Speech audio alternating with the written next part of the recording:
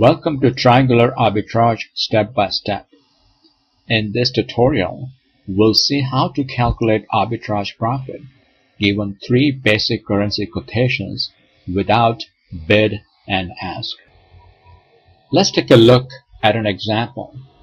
Here we have quotations from three banks and we have 100 million yen to work with.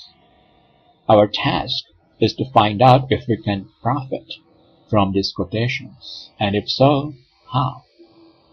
It's easier to work with a problem of this nature by visualizing it. So as our first step, we are going to draw a triangle and place the three quotations on its angle. It doesn't matter what angle we place what code at.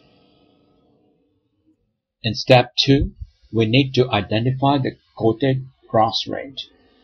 Since the code provided by Bank C pairs 128 yen to the British pound and not the US dollar, that is the quoted cross rate. In step 3, we find the implied cross rate using the other two codes.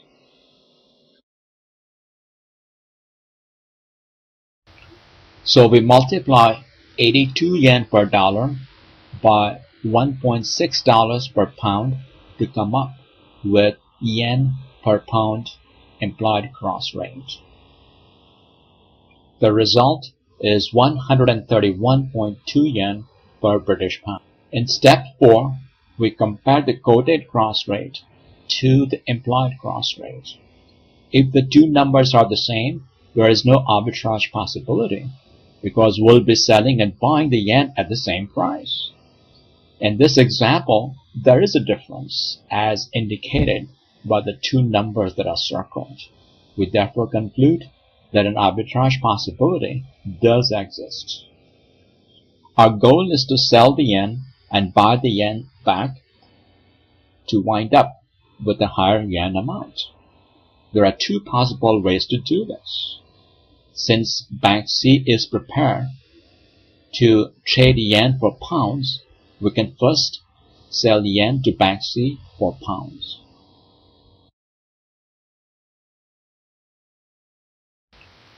We then take our pounds to Bank B and convert them to US dollars. Our last transaction will be with Bank A to sell dollars and buy yen.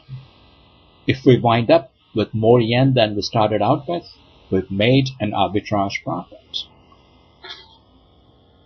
Another alternative would be to start with Bank A, do a transaction with Bank B, and finally with Bank C, as shown by the red dashed lines.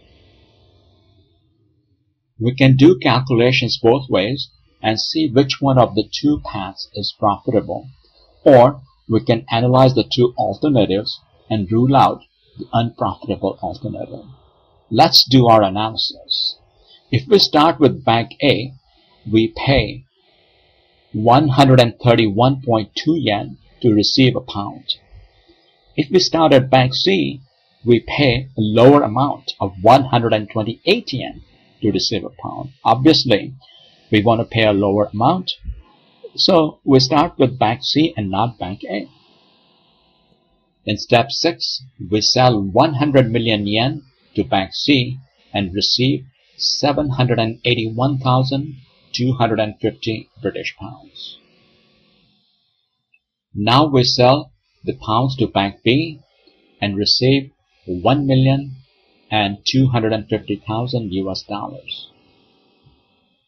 We make the final transaction with Bank A and sell the dollars to Bank A to receive yen.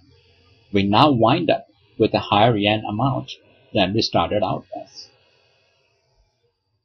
In the final step, we calculate our arbitrage profit by subtracting the initial amount from the final amount. In our example, this amounts to 2.5 million yen.